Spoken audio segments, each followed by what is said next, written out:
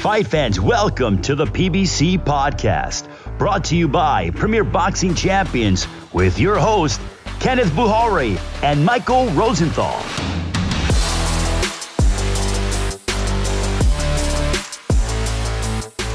Welcome, everyone, to the PBC Podcast. I'm Kenneth Bouhairie. I'm Michael Rosenthal, editor of USA Today's Boxing Junkie. Thanks, as always, for joining us, everyone. It was a fun weekend of boxing, and we're looking forward to talking about it. We're going to have undefeated super bantamweight Ra'eese Aleem joining us today. We also what Aleem did last Saturday, a sensational stoppage win over Vic Pasillas. We'll also have unbeaten heavyweight prospect Darmani Rock with us on this episode. Rock takes on fellow undefeated big man Michael Coffey this Saturday on Fox PBC Fight Night. Speaking of which, we're going to break down that entire card, including the main event, which features the return of IBF super middleweight champion Caleb Plant, taking on former titleist Caleb Truax. And finally, we've got a good one in today's toe-to-toe section as Mike and I share our best fighters of the past 30 years in each of the original 8 weight classes. But first, I just felt compelled to bring up last Saturday's Conor McGregor fight. I know it's not boxing, but still it was big news. By now we all heard what happened. I saw it live. McGregor getting bombed out, pummeled in 2 rounds by Dustin Poirier. And of course it was billed as a huge upset. But Mike, were you surprised at what happened? You know, I have to be honest, I didn't really have a good enough feel for the matchup to be surprised. I don't follow MMA very closely. I guess I was surprised when I heard he lost because I didn't watch it.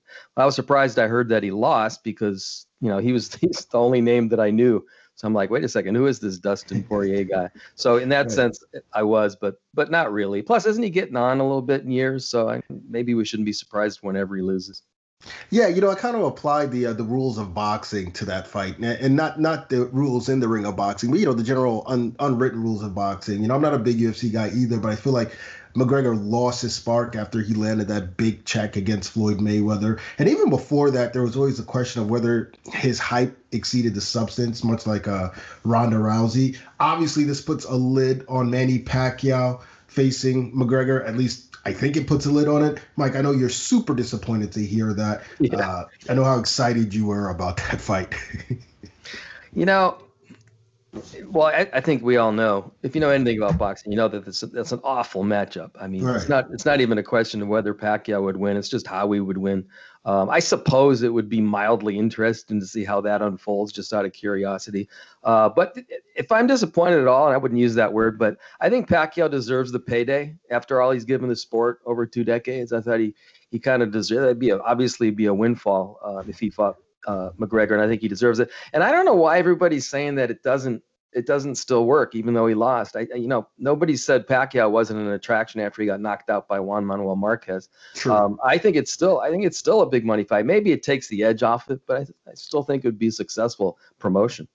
Yeah, maybe because the loss just happened. Maybe if the loss, if he was coming off a win, perhaps then it'd be a bigger fight. Honestly, I don't think it would have sold as well as they expected to begin with, but it still would have been a huge fight. I don't know what's the case now, but anyway, let's get back to boxing, which is what we do best. And we're going to kick things off with the PBC Fight of the Week. This Saturday, January 30th, it's the 2021 inaugural episode of Fox PBC Fight Night, beginning at 8 p.m. Eastern Time, a triple header headlined by undefeated IBF World Super Middleweight Champion Caleb Sweethands Plant, defending his title against former champion Caleb Golden Truax. But before we get into some key questions regarding this matchup, Mike, let's take a look at the essentials. Okay, here we go. Plant is 20-0 with 12 knockouts. Truax 31-4-2 with 19 knockouts. Plant obviously is 5-0 in his last 5 with 2 knockouts. Truax is 3-1 with 1 knockout and 1 no contest. Last fight for Plant was Vincent Feigenbutz in February. That was a 10th round TKO. Last fight for Truax, and I'm not sure how to say this name, Bouhairie. This is the best guess that I have. That was a majority decision in January. Plant has a 60% knockout ratio, Truax 50%. Here's a big difference. Plant 110 rounds as a pro, Truax 242, experienced guy. Plant's 28 in his prime, Truax 37. Plant turned pro in 2014, Truax 2007. They both fight from an orthodox stance. They're both 6'1". Plant has a 74-inch reach, Truax 75. Plant's originally from Nashville, Tennessee, but he's living and working and training out of Vegas. Truax is from Minneapolis. It's interesting listening to those stats on paper. Minus the age, obviously, sounds like a close fight, but obviously Caleb Plant is a huge favorite heading into Saturday night. But when expectations are high, there's that extra pressure to meet those expectations. How important is it that Plant not only win, but do so impressively? I always think it's important to win impressively. Plant has a lot of momentum right now. He's one of the hot, young, rising stars, if you will. The last thing he wants is to take a step backward in a fight like this. A win is a win, but if he struggles, it could change the way he's perceived right now, and it'd be even maybe a little step backward. And I'm sure he's thinking the same thing. I'm sure he wants to make a good impression. Yeah, he's talking about ending the fight early. I mean, I think he understands the platform he has. He never seems overwhelmed by any moment. He's just a fighter, a damn good one at that. And I expect him to rise to the occasion. But across the ring, you've got Caleb Truax, who's been in there against the who's who of super middleweights, Peter Quillen, although that was a brief fight, Danny Jacobs, Anthony Durrell, James DeGale. I mean, the list goes on and on. He is a huge underdog against Plant. Is there a path to victory for Truax? Yeah, I think so. He's a legitimate guy. I think he's going to have problems with Plant's speed and his movement. He's going to have to cut off the ring, which isn't going to be easy. Plant is just so athletic.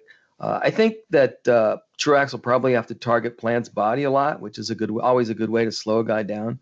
And I think he'll have to be patient. He could get discouraged early on. He just has to stick with it. And I think his experience is going to help in that regard. So if he stays patient, if he can handle Plant's power, I think he has a chance.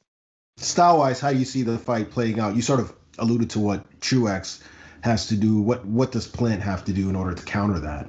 Well, this is what I'm thinking. Truax is sort of a tough, plodding guy that just comes at you for however long the fight lasts, and that's how he is. I think he's also maybe a little craftier than he might appear at first glance. Still, I think he has the perfect style for Plant. Plant is just so much faster and I think better than Truax really. I could, in a way, I just see Truax in my mind, and I think about this fight. I just see Truax marching head on into a buzzsaw. Plant's going to jab, he's going to move, he's going to box, and he'll also catch Truax coming in a lot, I think. I think it could get brutal by the end of the fight. Well, it sounds like I think I know who you're going to pick. I think you're going with the consensus, but you got to make your prediction. Who do you have?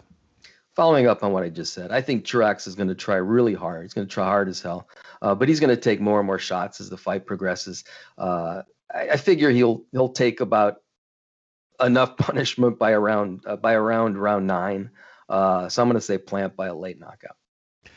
I'm with you. I like Plant in 10, 11 rounds. I think he's going to pump that jab, work the body, stay on the outside early on and just let Truax walk into shots, as you mentioned. But I think he's going to step it up in the middle, to late rounds and fight on the inside a little more and force that stoppage against a brave warrior in Truax. Now, the action begins on Saturday night at 6 p.m. Eastern time as FS1 PBC Fight Night returns with 2-division champion Ra'eese Aleem headlining.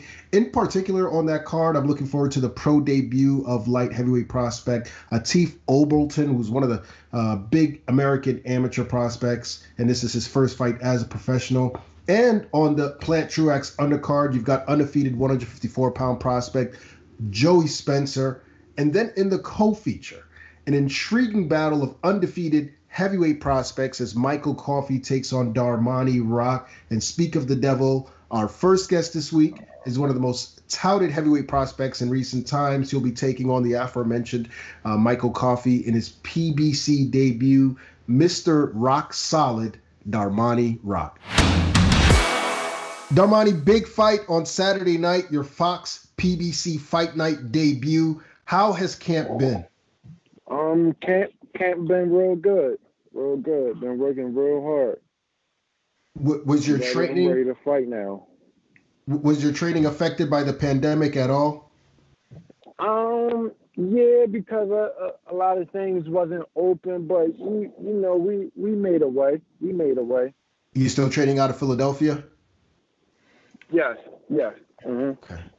Darmani, give us your thoughts on your opponent, Michael Coffey.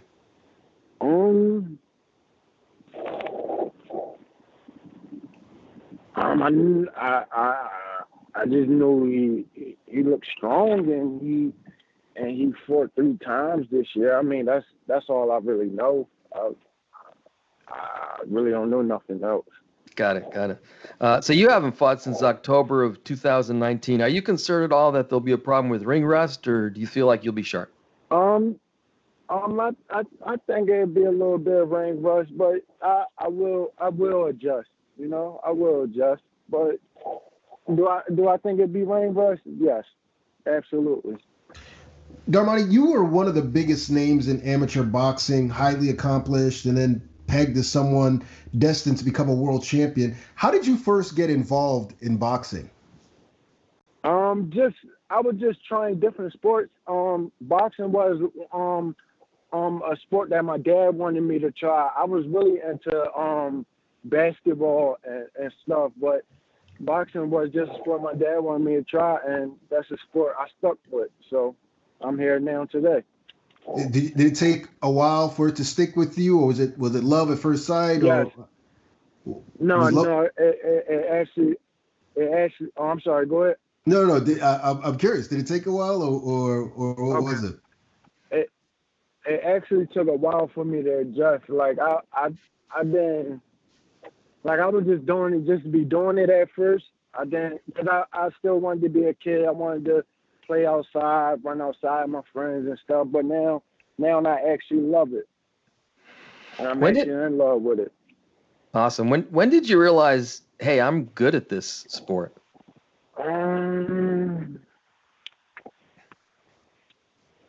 When I realized I was good, when I won the silver glove, I think that was my first national tournament.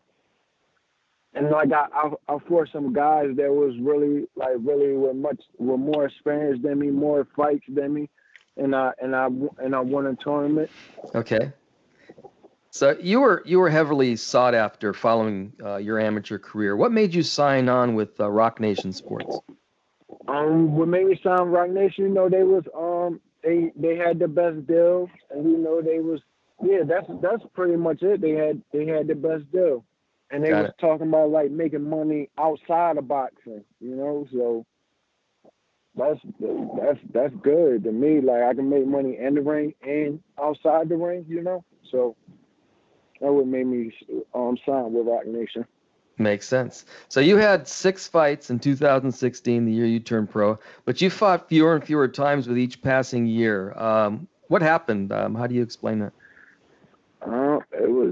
It was basically Rock Nation. Like they, things wasn't going well on their end. I had an injury that I was out for a few months on my finger. That's about it. I think I was only out for like 3 months, but I was trying to get more fights. It just wasn't working out in my favor. So did you just decide to leave? Was it mutual, or what happened? They don't have boxing no more, so they let me go. Mm. What made you decide to come to PBC in this opportunity? I wanted to sign. Well, I ain't gonna lie. I ain't gonna front. I wanted to sign the Al. I like the way like he take care of his fighters. I like that. Yeah. So coming out of the amateurs, everyone talked about how talented you are, how you had everything to be a heavyweight, a success at heavyweight. For those who haven't seen you fight before, what is your style? I just like to look good. That's all. I just like to look good and pretty. That's all. Okay.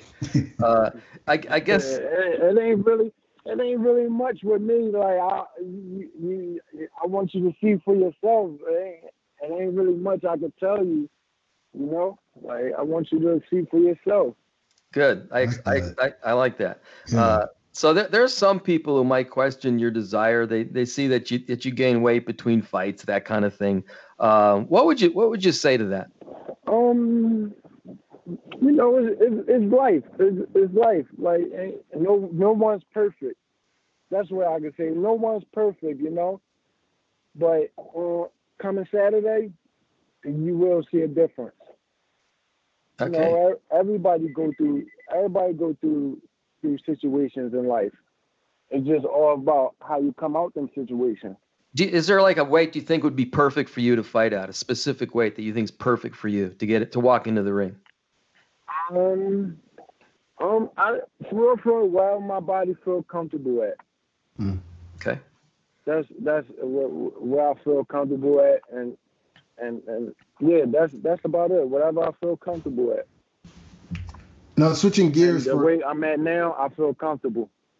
Can you reveal what the weight is now, or should we just wait till the weigh-in?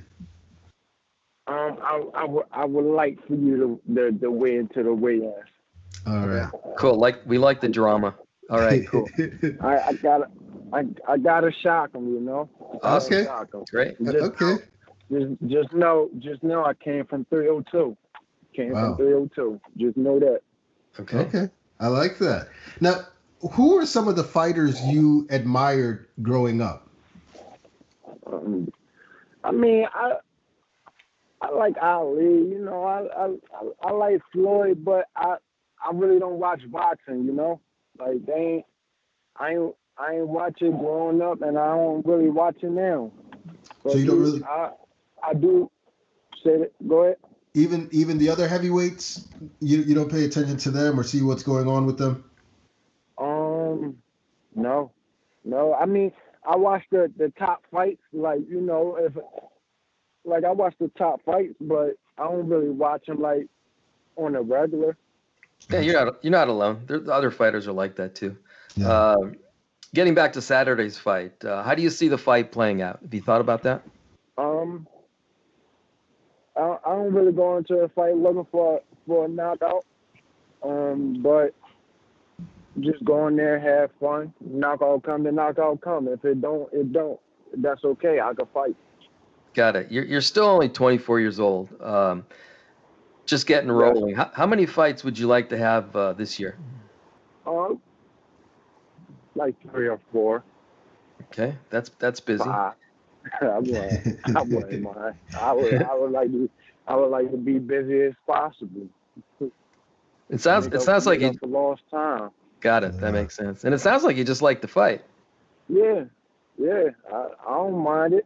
I don't mind fighting. Very good. So how close do you think you are to being in contention for a world title? I think I'm real close. I am going to stay focused. Make sure I stay focused. I'm going to be right there in no time. Very good. We look forward to it. Darmani, thanks so much for giving us the time. We know you're training. We know you're busy, so we really appreciate it. Thank you. Caleb plants it to beat me. A terrific young fighter. You're going to have to go the distance. He will hurt you with those shots. You want heart? You want desire? Crushing right hand. Wow. Plant on his way to becoming a legend. Oh, my goodness. And this one is over. The new super middleweight champion of the world, Caleb Plant. All right, it's time for the week in review. Last Saturday on PBC on Showtime Championship Boxing, we witnessed a really good triple header. In the main event, a battle of unbeatens, and we saw Stephen Fulton wrest the WBO 122-pound world title away from the incumbent Angelo Leo via unanimous decision in what was a thrilling war, an early candidate for Fight of the Year. Now, going in, Fulton was viewed as the boxer. Leo, the high pressure, volume punching attacker. It was a 50-50 fight on paper. But what happened in the ring was that much of the battle was spent in a phone booth. Mike, were you surprised that Fulton fought the way he did? Yes, I was. And I think his corner also was surprised. They just didn't say anything, didn't complain because they saw the way things were going. He was in control. I think that made his performance all the more special. He outslugged the slugger, if you will. I still can't believe he stood toe-to-toe with a guy like Leo and got the better of him the way he did, and clearly got the better of him. Fulton threw around almost 100 punches per round against a volume puncher who threw 800 plus himself. I don't think Fulton ever seriously hurt Leo, but overall, I think you have to call it kind of a beating. And you're right. Even though it was an entertaining fight, I think in the end it was a beatdown. And except for that one punch that rocked Fulton, I think it was in round 4. He took everything Leo threw at him. I also can't believe how Fulton looked after the fight. He looked to me like he was as fresh as he was at the opening bell. And it's a testament to the work he put in beforehand. Obviously, worked really, really hard. Overall, just an outstanding performance by Fulton, I thought. Yeah, scary in a way. I mean, if you're the other 122 pounders, you're looking at this guy like, geez, what can't he do? I mean, he was known as such a great boxer, great young boxer, and now we've seen him fight on the inside, and that's really an underrated aspect of the sport. In some ways, like I hesitate to call someone an elite boxer if they don't show that sort of skill. Good point. Fighting on the inside. What did you make of Leo's performance? You mentioned how many punches he threw. Is he still a threat at 122? Absolutely. I think what Leo did in that fight would be too much for almost anybody else to handle, to be honest with you. That's some serious pressure he applies, especially those body shots, which is sort of his signature punch. He landed 142 body shots, according to CompuBox. It's a lot of body shots. Fulton was just better than Leo, and he was more than tough enough to take whatever Leo threw at him. It's just what it was. It was one guy that was just a level above the other guy. But Leo is still a really good fighter. He should just continue to do exactly what he's been doing, and he's going to have a lot more success. Oh, yeah, for sure. I imagine him versus Brandon Figueroa. That would be like the ultimate matchup, yeah. Right, what a war that would be. Yeah. I think he's a risky proposition for any of the top 122 pounders. I think he proved that. I believe last Saturday was more about how good Stephen Fulton was and what he showed, and not necessarily, I don't think it diminishes Angelo Leo in any way, shape, or form. Speaking of Fulton, who would you like to see him fight next? I think he should go after one of the other title holders, Neri or Akhmadaliev. I think my goal for him, if I were him, would be to unify the titles, which I think everybody should do because it gives the fans a more genuine champion, if you will. Also, Fulton, we saw Ra'eese Aleem turn in a really good performance on the same card. Also, Fulton versus Aleem, at least at some point, would be a hell of a fight. I would love to see that. Maybe Daniel Roman. There's some good options for him, but I think he's ready for any of them. Beyond ready for any of them, yeah. Yeah, absolutely. And speaking of Aleem, the co-feature was another battle of unbeatens, Ra'eese Aleem and Vic Pasillas. Folks were split on this one going in as well, but Ra'eese Aleem left no doubts whatsoever. Dropped Pasillas 4 times on his way to an 11th round TKO. Mike, what were your thoughts on how Aleem looked? Excellent performance. I really thought with Pasillas' amateur background, this would be a close, competitive fight. It really wasn't. I could tell very early that Aleem was just too fast for Pasillas, and ultimately turned out to be just too good for him. Pasillas tried to find ways to cope with Aleem, I think, with what he was thrown at him. He just came up empty. He just didn't know what to do. Aleem, as you mentioned, Aleem put Pasillas down 4 times, sort of just patiently, methodically broke him down, and he ultimately knocked him out. There wasn't much more he could do. I thought he made a very strong statement on a big card. Kudos to him. Yeah, for sure. Who would you like to see him face next? Now, I don't necessarily want him to compete with Fulton to fight Akhmadaliev, but I think that's the fight for Aleem. He's right at the top of the rankings in that sanctioning body. If it's not Akhmadaliev, maybe Neri, I guess is going to be busy for the time being. Maybe Roman. I would like to see him face anybody in the top 5 of any of the sanctioning bodies right now. I think he's ready for that. I think we saw that. And to me, it was clear on what we saw on Saturday.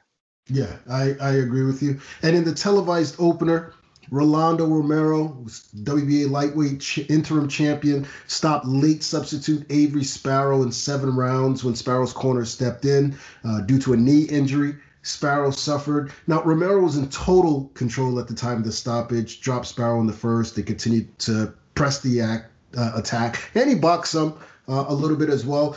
Pretty far cry from what we saw the last time Romero was in the ring against Jackson Mariñez. Then again, he wasn't fighting Jackson Mariñez this time. Mike, what were your thoughts on Romero's performance? Strong performance. He fought like a guy who wanted to prove that his previous fight wasn't representative of what he could do.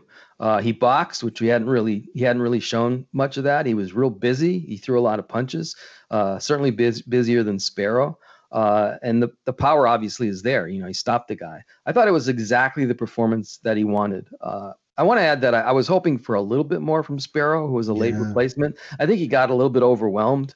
Like he was a little bit in over his head a little bit, which is why I think he started to fight a little bit dirty. Anyway, I thought Romero gave a strong performance. He was really happy afterward, and I understood why. I understand as well. I think he faced so much criticism following that Jackson Mariñez fight, and heading into this one, he had a lot riding on, and he looked much improved. What's next for Romero? Who would be an ideal opponent for him? Well, I think he believes he's ready for anybody right now, and he might be right. I'm guessing he and his team will now begin pushing for a title fight. That said, I don't know if he's quite ready for the top guys like Teofimo Lopez and Gervonta Davis and Haney and Lomachenko and Garcia. Yeah. I would like to see him fight another contender or two, maybe two, to get a little bit more seasoning and then take a title fight. The guy's only had 13 pro fights, and I think he mention that he's a latecomer to boxing also. Yes. Yeah. Yeah. So if I were him, I'd give myself a little bit more time. There's no huge rush. I like what I see from him, but I think he has room to grow, and he's got time to grow. Yeah, I mean, I think that I agree with you 100%. Now, I know Mayweather Promotions, his promoter, they are not afraid to throw their guys in tough early on, but they also know how to develop fighters. So I think the prudent thing to do with Romero would be, take your time, and as you said, a couple more fights and just, build him up slowly. He does have that raw talent. He just sort of needs to put it all together. All right, it's time to bring in our next guest. We just discussed him. He delivered a one-sided TKO win over Vic Pasillas in an eye-opening performance Saturday night on PBC on Showtime. And speaking of eyes, he's got his on a world title, Ra'eese Aleem. Ra'eese, first, congratulations on an excellent performance Saturday night. Thank you. Did the fight play out the way you expected it to? Well, the fight played out the way that I hoped it would. Just a lot of hard work and sacrifice to make it all happen. But I'm glad it went down the way I foreseen it. Ra'eese, I could see 30 seconds into the fight that you were too fast for him. Was it obvious to you that quickly? No, it wasn't. He's a fast fighter. He has fast hands and fast feet. In the gym, I try to work on my fast twitch muscles coming into this fight. That's something that I wanted to, make a point is my hand speed, because I wasn't sure if I was going to be able to hurt him. So I at least wanted to make sure that he couldn't match my hand speed. Got it. There were times in the fight where fans might have been thinking, man, is this guy referring to you going to slow down at some point? But you didn't. What do you attribute your conditioning to? Is that just hard work? Yeah, hard work inside the ring and outside the ring. It just lets me know everything I'm doing is working. I implemented 3-a-days into my workout regimen to where I work out 3 times in one day. So I was doing that leading up to the fight to prepare for this moment because, I was just trying to take things to a whole nother level, and it paid off. Oh. Now, a lot of people saw the fight as 50-50 on paper. Did you know going in that you had those significant advantages? No, well, I thought of it as a 50-50 fight too. He was a well-decorated amateur fighter, well-accomplished pro, undefeated, coming off a knockout victory. But I felt like I did have some advantages coming into the fight. The main one being that he overlooked me. Came in arrogant, came in cocky, thinking he's going to do this, and that, and I made him pay. Now, after the fight, you shouted out Muskegon, Michigan, your hometown. Can you tell us what Muskegon is like and what growing up there was like for you? Oh, well, Muskegon, it's a small town in Michigan. There's not a whole lot to do, but, you have Lake Michigan there. So when it's the summertime, that's the place to be. It's, it's a lot of hardships. It's easy to get caught up into, drugs and this and that. It's a hard city, but it's where I'm from. So I'm just trying to represent. Did you play all kinds of sports growing up? Yeah, I played a few different sports. Ran track, played football, did a little bit of basketball, got my black belt in karate and boxing. I started to get into wrestling a little bit, but I was getting away from boxing too much, so I just kind of had to drop that and continue with boxing. What was your track event? I'm just curious. My track, I was a sprinter, but I could do the distance. I was a sprinter, and one day, one of the distance runners couldn't compete, and I think it was like the 2 mile. I don't know what it was. No, it wasn't the 2 mile. It was what was it? It was, I don't know. It was well, long story short, I ended up taking his place, and I ended up winning that event, and that was my first time doing it. Like I never even practiced, for like distance running. I was just a sprinter. So that might explain that you have, or indicate that you have natural stamina. Maybe that plays a role in how you could just keep going and going and going. Yeah. I mean, if you've ever seen me in the gym, I think that's also how I kind of earned my nickname. I'd be in the gym just working out, like, damn, he's a beast, blah blah blah, and then I'd spar or whatever, and people would call me a beast and stuff like that. So it's kind of how I got my nickname also. So you mentioned karate. You became a black belt in karate. How did you first get into that? So I started in the karate gym at the age of 3 at a young age, and we used to compete, go around to different tournaments. Karate used to be super fun, especially for a kid. Just competing. I used to be the highest ranking student, so at the end of the day, I would dismiss the whole class. So that was pretty cool. Wow. What made you transition from karate to boxing? Well, after I got my black belt, it was kind of like, what's next? I was already playing a few other sports as far as like football and running track, but it was like, what's next? So my dad took me to the boxing gym one day, and it kind of just stuck. I ended up sparring with one of the kids at the time. He was like the best of the little kids, and I ended up beating him up. And that's how I met my original trainer, Terry Markowski, and he taught me the basics and just kind of ran with that. Was that a difficult transition from karate to boxing? No, it wasn't. It was natural because I pretty much came off the street, threw some boxing gloves and got in the ring and fought. It's like I already knew how to fight. And he already had 20-some amateur fights. I didn't have none, and we were just sparring. Like, yeah, it's practice and whatnot, but for me not to know the basics and to go in there and still beat him, it kind of says a lot. So that's how I met my coach. I don't think it was a big transition. It was fun. Do you think it's an advantage having that karate background in boxing? I think it's maybe a little bit, having my black belt taught me how to be humble. It was always like never get the big head, because anything can change and, the snap of a finger. I have great footwork.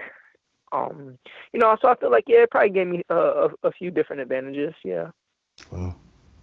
I read that you'd travel to Detroit, Grand Rapids, even Illinois to get sparring. Did you ever spar with any notable names? Yeah, we used to go around. I've sparred with Sean Simpson, Kenny Sims, Ed Brown before he passed away. Tyler McCurry, Adrian Granados. Man, there's a few more. I just can't really think off the top of my head. No, that's good. That's good work. You turned pro in 2011, yet you didn't have any fights at all in 2013. Can you tell us what happened there? Well, I turned pro. I actually had my first 3 fights. My first 4 fights pretty quick. I was 3-0 with 2 knockouts, and I fought a guy who was 4-0 with 3 knockouts. We fought on the Adrian Broner undercard in Ohio. So I fought an undefeated fighter early in my career in his hometown. Dropped him in the first round, almost knocked him out. We went the distance. I dominated. After that, nobody wanted to fight me. It was extremely hard getting fights. And then I ended up getting signed with Cameron Duncan, thinking that, okay, everything's all set. I just got to continue to train and be ready. And that didn't really go the way it should have went, but yeah. Oh, no. What made you relocate to Las Vegas? So after I got signed with Cameron Duncan, I thought, my career was going to take off. I had a few fights, and I was winning. I was still stopping guys and whatever. But then 2 years went by, 2.5 years went by or whatever, and I couldn't get a fight. Cameron, he's not really picking up the phone. He's not really returning texts. So I'm super frustrated. And, it kind of goes back to what Einstein said, to continue to do the same thing and expect a different outcome is insanity. So I made a plan. I took my life and my career into my own hands, and I just decided to make it happen. I asked Cameron to release me. He did. And boom, went to Vegas, trained myself for 1.5 years, had an opportunity to fight an active undefeated fighter coming off a knockout victory in Marcus Bates. I think he was 8-0 with 8 knockouts, and some coaches around Vegas, oh, why would you take that fight, blah, blah, blah. That's the type of fighter I am. I believe I can win, so I took the fight, dropped him in the first round, dominated the whole fight, almost stopped him, and that started the domino effect. Now, how has training out of Las Vegas helped you improve? It's helped me improve tremendously. It's just, I felt like I was a goldfish in a pond versus being in the ocean. Now I can reach my full potential being in Las Vegas with great sparring, world champions coming in and out the gym. It just elevates your game, everything about it. Do you miss the weather back home? Oh man, not at all. Yeah, not at all. So you're currently rated number 2 by the WBA. Has there been any conversations regarding when you might get a shot at the champion Akhmadaliev?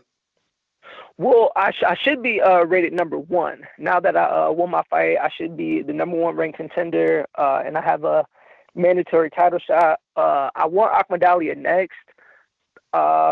I'm hoping we can make that fight happen. Probably maybe May, June. I would love that fight. Wow. Now, Daniel Roman is right behind you at number 3. He and Akhmadaliev had a pretty close fight. Obviously, he wants a rematch. Would you be willing to face Roman in order to get a shot at the title, or does it matter? Well, when Roman was the champion, I wanted Roman. Now he's not. So, now I want Akhmadaliev. The fight before my last fight, I won a world title eliminator fight. So technically my last fight should have been for a world title. It wasn't. Whatever. Politics, who knows. This fight, I solidified the fact that I'm ready, for a world title shot. That is what has to be next. I don't care which world champion. I believe I can beat them all. Louis Neary, he can get it. Akhmadaliev, he can get it. Stephen Fulton, he can get it. I got the pen, send the contract. I'm not ducking and dodging no fighter. We can make it happen. You just mentioned Stephen Fulton, who won in the main event of the card you fought on last Saturday. What did you think of his performance? Did you get a chance to look at it? Yeah, I did. I thought he put on a great performance. He surprised me with his game plan. Extremely smart game plan. The fact that he beat Angelo Leo at his own game, speaks volumes, and then, it was rated like third fight for like most punches thrown or whatever. 1,200. And at the end of 12, and at the end of 12, he wasn't even breathing hard, know. So, he's in tremendous shape, great cardio, and but one thing I can say, there's no way he can go 12 rounds with me, forehead to forehead, and I not stop him. I refuse to believe that. I refuse to believe that. Like it. There's also, I don't know if I'm sure you have heard about this, but there's been talk that Luis Nery might fight Brandon Figueroa. How do you see that bout playing out? Yeah, I heard rumbles about that. I think that'd be a great fight. Figueroa, his style, he's not really a boxer. He has to overwhelm you. A lot of punches, different angles, switch from southpaw to orthodox. Luis Nery, I'm not too familiar with him. He's coming up from 18. Can he take the power from fighters at 22? Everybody was saying he's such a big puncher. He went the distance with another southpaw his last fight. I wasn't impressed. I wouldn't be surprised if Figueroa pulled that fight out. Interesting. Okay. Last question. I know you want to unify the titles at 122, but what are your larger goals in boxing? What do you want to accomplish before you're finished? Well, ultimately, I want to short-term goal, win the world title and defend the world title. That is an absolute must. Have to win it, have to defend it. And then after that, I'll be exploring other options, eventually trying to move up in weight, seeing what else I can do, win another title in another weight class, and then also defend it. So if I can get up to win it at 26 and win it at 30, those are big goals. Fantastic. Ra'eese, again, congratulations on the performance, and it was really enjoyable to speak with you. I hope we could do it again soon. Yeah, thank you guys for having me, and till next time. Caleb Plenson to beat me. A terrific young fighter. You're going to have to go the distance. He will hurt you with those shots. You want heart? You want desire? Crushing right hand. Wow. Plant on his way to becoming a legend. Oh, my goodness. And this one is over. The new super middleweight champion of the world, Caleb Plant. All right, it's time for Mike and I to go toe-to-toe. Every week in this segment, we go back and forth over a topic or two. And this week's a pretty fun one. We're going to unveil our best fighters in each of the original 8 weight classes, but only over the past 30 years. So basically since 1990, 1991, who was the best fighter in each of the original weight classes? We're going to start with the big men, of course, the heavyweights, which would combine the cruiserweights as well. Mike, the floor is yours. Okay, you just sort of alluded to it. I wanted to explain exactly what we mean by the original 8 weight classes. So it would be heavyweight, light heavyweight, middleweight, welterweight, lightweight, featherweight, bantamweight, and flyweight. So as you mentioned, heavyweight would include cruiserweight, light heavyweight would include super middleweight, middleweight would include junior middleweight, welterweight would include junior welterweight, and so forth and so on, down to flyweight, which would include junior flyweight and strawweight. So the last one's 3 divisions. So that's what we mean by the 8 original weight classes. So ready to jump in? Oh yeah, let's go. Okay, so we're starting with my heavyweight choice, which I think is fairly obvious, and I think you'll agree it's Lennox Lewis. He reigned as the recognized heavyweight champ for around 8 years, which is a long time. He was 15-2-1 with 10 knockouts and title fights, and he avenged both those losses, to Oliver McCall and Hasim Rahman. Plus the draw with Evander Holyfield was a disputed draw. Most people thought he won. Yeah. I like Holyfield. I love Holyfield on many levels. Love the Klitschko's, Riddick Bowe. I just think that Lewis was fairly clearly the best of the bunch over the past 30 years, which is saying a lot, and saying the best heavyweight over 3 decades is really something. Yeah, I agree with you. I mean, I think it's a no-brainer as well. Obviously, the big 3 today, Fury, Joshua, and Wilder, could make some big moves in 2021. But even then, I don't see how you surpass the accomplishments of Lennox Lewis, not to mention the skill. Incredible jab, nimble on his feet, could box, could brawl, deadly power in both fists. Just a a stylistic nightmare for any heavyweight, if you ask me, and certainly the top dog in this category. All right, let's move on to the light heavyweight division, which will include the super middleweights as well. And my pick here is none other than Roy Jones Jr. Jones made 11 defenses of his title at 175. He was the undisputed champion, 5 defenses of his 168-pound title, and he was virtually untouchable throughout his prime. Just ask him. Sublime skills, one of the greatest to ever lace the leather. No nicknames, just Roy Jones Jr. Well, we're in agreement there too. Jones did things that no light heavyweight or super middleweight has a right to do. So fast, so good, hit so hard. He was just an absolute marvel in those divisions and beyond. I think I got my math, Mike. I think I counted this up correctly. He was 19-4 at those weights, including a DQ against Montel Griffin that he avenged. He hit Griffin while he was down. And the 3 losses to Antonio Tarver twice and Glenn Johnson came after he went up to heavyweight and then came back down to light heavyweight. He was just never the same after that. I think that he paid a price for moving up and then coming back down. Among the guys he beat, Thomas Tate, James Toney, Mike McCallum, Griffin, Virgil Hill, Tarver once. At his best, Jones was just breathtaking fighter. Yeah, and unified all 3 major titles, at that time. Was there anybody else in consideration for you? Anybody came close in terms of the top fighter, 175, 68? Well, the guys that I just mentioned that he beat, I mean, Toney and McCallum and Hill and Tarver, these were all really good fighters. But I just think that Jones was Calzaghe too. Calzaghe, yeah, it's another one. We can come up with more names. I'm sorry that I left Andre Ward out because he's one of my favorites and I respect him a ton. But still, I just think Jones is in a class by himself. Another plane. Yeah, I agree with you. It's time for the middleweights, which of course includes the 154 pounders. Mike, who's your top dog? This was a tough one. I didn't know which direction to go with this because I think Jones was probably the best 160-pounder of that 3-decade period. He beat Bernard Hopkins. I thought he clearly beat Bernard Hopkins, young version of Hopkins. But I thought maybe he had too few big fights at that weight to be my champion here.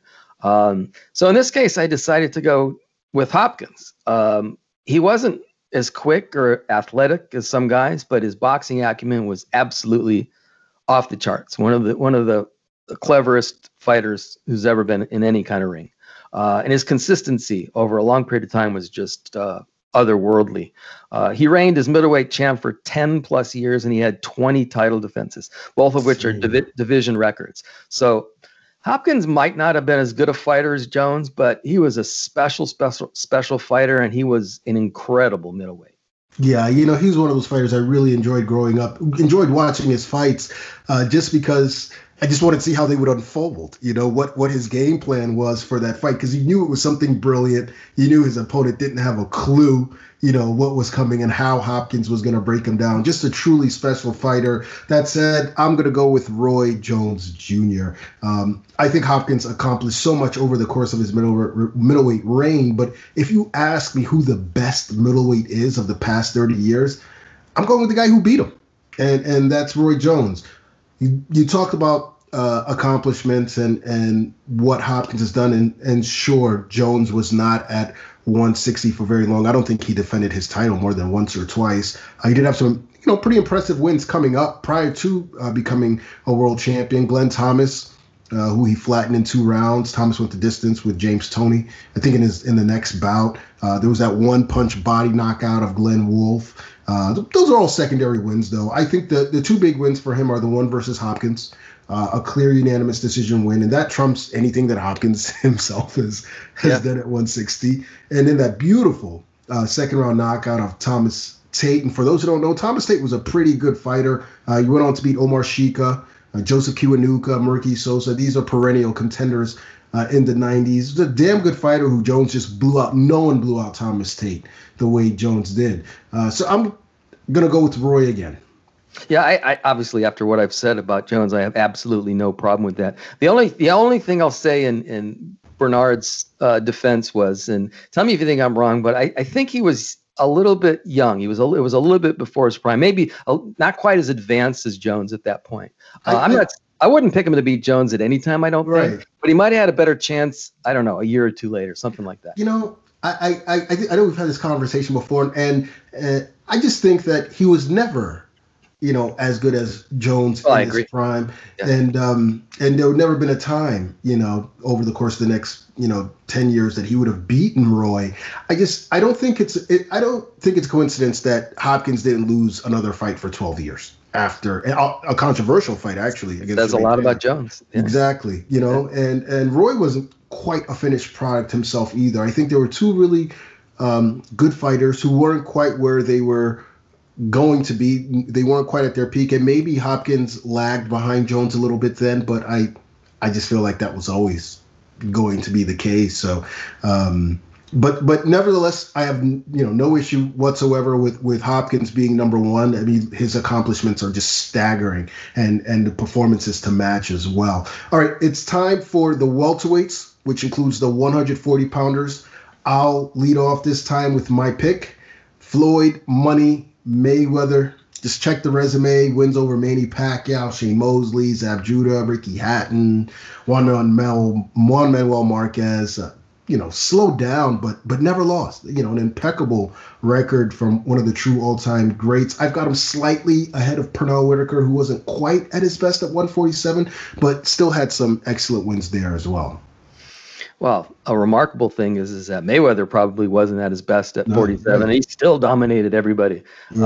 It's maybe a little bit like Ray Robinson moving up from welterweight, which I think was his peak division, moving up to middleweight and still dominating. Maybe one of the best of all time. Not maybe, is one of the best middleweights of all time. Sure. Mayweather was, if I got this correct, I hope I do. He was 15-0 at 47 and 40. And 11 of those 15 fights were title fights. He beat Arturo Gatti, Zab Judah, Ricky Hatton, Juan Manuel Marquez, Shane Mosley, Victor Ortiz, Robert Guerrero, Maidana twice, Pacquiao, Berto, all big name guys, all highly ranked guys. Maidana gave him a little bit of trouble in the first fight with his pressure, but come on, he was basically untouchable, as you said. And again, remember, 47, maybe even 40 weren't Mayweather's best weights. And I agree with you about Whitaker. I think if Whitaker wasn't as good as Mayweather, he was almost as good as Mayweather, but it's hard to pick against Mayweather. Yeah. He's the guy. Yeah, we're in agreement there. Let's move on to lightweight. Obviously, that includes the 130-pounders. And Mike, who you got? A familiar name, Floyd Mayweather. Again, hope my math's right. My counting is correct. 31-0 at 35 and 30, 13 title fights. Jose Luis Castillo, like Maidana, had some success in their 2-fight series. I think Castillo probably gave Mayweather more trouble than anybody. But still, with how close was he really to beating? Well, I guess you can argue that he was close. I thought they were clear victories. He beat guys like Jesus Chavez, Genaro Hernandez. I love Genaro. The late, great Genaro Hernandez. Angel Manfredi, Diego Corrales, Carlos Hernandez. And the list goes on. My runner-up was Manny Pacquiao. And I wanted to mention Pacquiao anyway, because he's not a champion in any of my divisions, any of my original 8-weight classes. And I think one of the reasons for that is that he spent so little time at each division. He just kept going up and up and up so fast. That's not a knock on him, because I think he's an all-time great. He just didn't make the cut. Pacquiao beat David Diaz, he beat Marquez, he beat Barrera, he beat Morales twice. And he lost to Morales at what weight was that at? But anyway, so he accomplished quite a bit at 35 and 30, but again, at least a tick below Mayweather. Yeah, I'm with you on Floyd. It's close to me. I like Jose Luis Castillo here a lot, but of course, Floyd beat him. I also think Azuma Nelson, who had some excellent wins at 130. I thought of Nelson. Yeah, he deserves consideration. Shane Mosley, Oscar De La Hoya, Manny Pacquiao as well. But you look at what Floyd did at 130 and 135. You mentioned the names Corrales, Hernandez, Manfredo, Castillo, on and on. That's pretty hard to top. So we're in agreement there. Let's move to the mighty featherweights. Add on the 122-pounders to that. I believe we're in agreement here. My choice is El Terrible, Eric Morales. You talk about resumes. From 122 to 126, Daniel Zaragoza, terrific battle Junior Jones, Wayne McCullough, Marco Antonio Barrera, Kevin Kelly, Gudi Espadas, Injin Chi. I mean, these are all fantastic wins. Plus, he's one of my favorite fighters of all time. No doubt, Eric Morales. Yeah, I agree with you on Morales. That's my choice too, but it was definitely not. There was doubt because this was a really tough one for me because I think arguments could be made for Marco Antonio Barrera, Naseem Hamed, maybe even Juan Manuel Marquez, and there might be more guys that I'm just not thinking of right now. I just thought that in the end Morales got the most done. He was 15-1 at 126 and 122. The loss being a close decision to Barrera. Barrera was 16-3 with losses to Morales and Junior Jones twice. One of the reasons I put Morales ahead of Barrera is because those Jones losses were pretty bad for Barrera, but his ability to bounce back from those losses was amazing. Hamed had a lot of success. This is why he's in the Hall of Fame. But I didn't think he had quite the same resume as the Mexican fighters. And Marquez just didn't have that many big fights at those weights. So all these guys are great fighters. I just thought Morales had the strongest resume at those weights. Indeed. All right, let's move to the bantamweights. Mike, your turn. Okay, so this would be my only active fighter, and this wasn't that easy either. But I'm going to go with Naoya Inoue, or Inoue. I think it's Inoue. I'll never get that right. A lot of guys had long reigns at 118 and or 115. Tim Austin, Rafael Marquez, Anselmo Moreno had a long reign. I'm not sure how to pronounce this guy's name. Sahapram, Johnny Tapia, Srisaket Rungvisai. All these guys are really, really good fighters. But I just think Inoue, who's number one on some pound-for-pound list, by the way, is a step above all these guys. He's 13-0, 11 knockouts at 15 and 18, and all of them were title fights. Nonito Donaire gave him some trouble, but he fought with a broken face, and he still won that fight. A broken face against a future Hall of Famer. And almost knocked him out, too. Yeah, right. So the guy can just do absolutely everything. He really doesn't have a weakness. He's just scary, scary good. Great fighter. Absolutely. One of the things I like about these exercises weekly is that you go back and you read up on these fighters and you watch some clips and you reminisce or you learn something new. And that's what happened to me here when I was studying this weight class. I remembered some names from when I was a child reading Ring magazine. Apologies to Kaosai Galaxy, who falls just short here. Yeah, I think I researched him too. I forgot to mention him. Yeah. He just didn't have enough fights to make the cut. And Inoue, of course, is right there at the very top. But I'm going with Orlando Canizales. Canizales for Mexican-American, defended his bantamweight title 15 times, which is tied for the division record. About 10 or so within the past 30 years. I mean, wins over Clarence Bone Adams. I recall him, Billy Hardy. Technically brilliant fighter. He was on the Ring magazine pound-for-pound list year after year. Basically, he cleaned out the division and moved up when he had no one else left to fight. I think he lost a split decision over Fedor Vasquez when he moved up. But Hall of Fame inductee, and still one of the forgotten greats of his time, but he gets my vote here. Actually, is Orlando in the Hall of Fame or is Gabby in the Hall of Fame? I believe Orlando is in the Hall of Fame. Okay, I'm sorry, I got confused. Okay, yeah, you know what? Right. His brother Gabby was a boxer as well. Right. No, you know what? I thought of Canizales, and you're right. He's another one of those guys that had a long reign. I just watch Inoue and just he blows me away. Yeah, and he's not done. I mean, he's not done. Yeah. Who knows what's next for him? All right, it's time for the final category, and that is flyweight, which includes junior flyweight and strawweight or minimum weight, whatever you want to call it. And I believe it's my turn here. I'm going with someone who won world titles in all of those divisions, Roman Gonzalez. Just incredible power, conditioning, skill, combinations, ring IQ. Within those weight classes for 11 years and went undefeated, knocking out almost every single opponent. Hats off to Ricardo Lopez, a brilliant fighter of recent times and certainly a great candidate for number one. But I'm going with Chocolatito here. Yeah, I really wrestled with this one. It came down to Ricardo Lopez and Chocolatito. I went with Lopez. Both guys were dominating fighters. I mean, Gonzalez is back to being a dominating fighter, but it's as hard as that is to believe. Lopez, who fought his entire career at flyweight or below, was 25-0-1 with 19 knockouts in title fights at those weights. He was an absolute master boxer, but he also had crushing power. I think he's arguably one of the best fighters of all time. Gonzalez was 16-2 with 10 knockouts in title fights.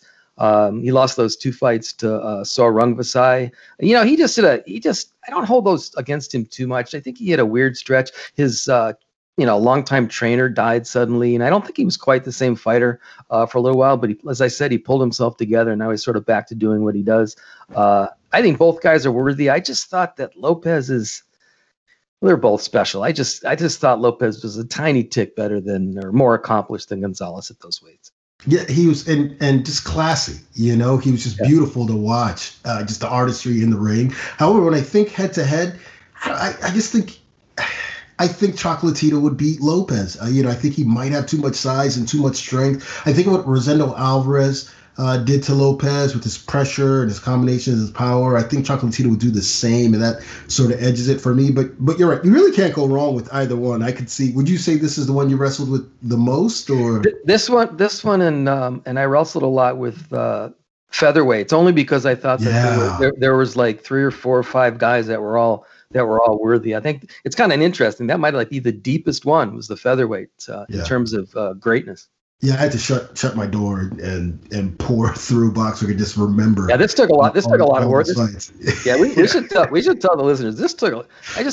We thought it would be a fun exercise. It took a lot of work to do that, and we still missed stuff. I still missed stuff. Right, exactly. But all in all, fun, and we'd love to get everyone's feedback on that. Obviously, I'm sure there's some listeners out there that'll have a different take. That's gonna do it for today's show. I want to thank Ra'eese Aleem and Darmani Rock for joining us. Don't forget, guys, Saturday night, Fox PBC Fight Night returns with a triple header. And in the main event, Caleb Sweethands Plant defends his IBF World Super Middleweight title against Caleb Truax. Action begins at 6 p.m. Eastern Time on FS1 and then continues on Fox beginning at 8 p.m. Eastern Time. Be sure to like and subscribe to the PBC Podcast wherever you found us, be it YouTube, iTunes, Spotify, Stitcher, anywhere. We're everywhere. So for myself and Mike, thank you for joining us, and check us out next week on the latest episode of the PBC Podcast.